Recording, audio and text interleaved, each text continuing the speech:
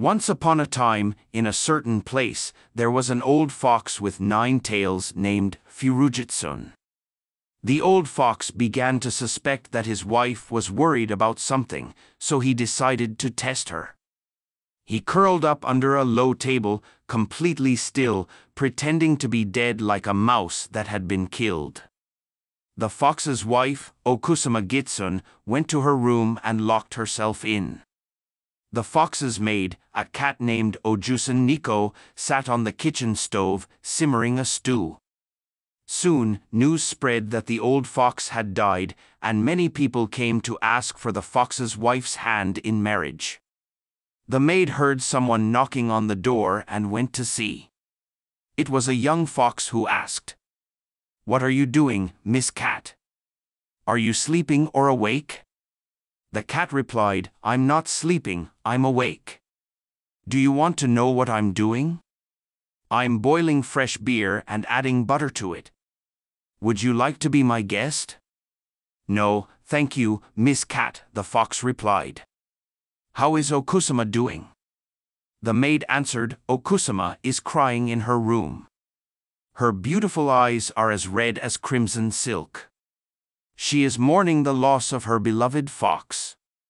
Please tell Okusama that a young fox has come and wishes to marry her," the fox said. "Understood, Your Highness," the maid replied.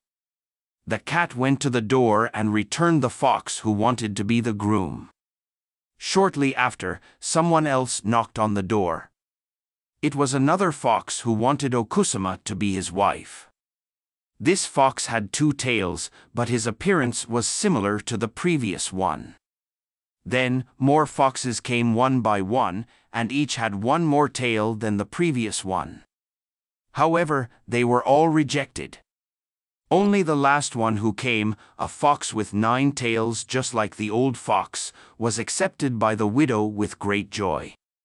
She said to the cat, "Open the gate and open the door.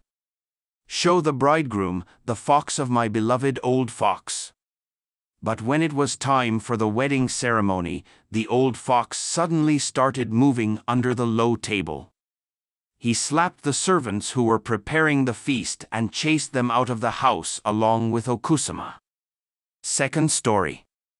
After the death of the old fox, a wolf came and knocked on the door, asking for Okusama's hand in marriage. The cat, who was serving as the maid, opened the door. The wolf greeted the cat and said, "Hello, Lady Cat of Keliowitz. Why are you alone? What kind of feast are you preparing?" The cat replied, "I'm grinding the finest wheat bread into flour and putting it in the oven. Would you like to be my guest?" "Thank you, Lady Cat," the wolf replied. "Is Okusama Gitsune not at home?" The cat replied. "Okusama Gitsune is in her room upstairs, crying and lamenting her misfortune. She doesn't know what to do, since her beloved fox has passed away." The wolf said, "If Okusama Gitsune wants another husband, tell her to come down here." The cat went upstairs, through the familiar corridor, and reached the long hallway. She knocked on the door with 5 golden rings. "Fox Okusama, are you there? If you want another husband, come down here." Okusama Gitsune asked, "Is that person wearing red pants? Does he have a sharp mouth?" "No," the cat replied. "In that case, he is not suitable for me," Okusama said.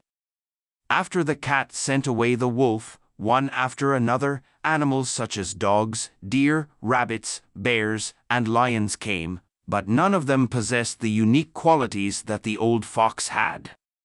Each time, the cat had to send them back. Finally, a young fox arrived.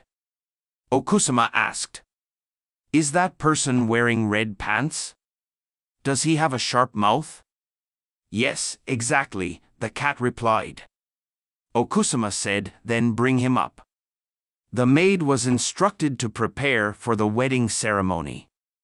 "Miss Cat, clean the room. Throw the old fox out the window.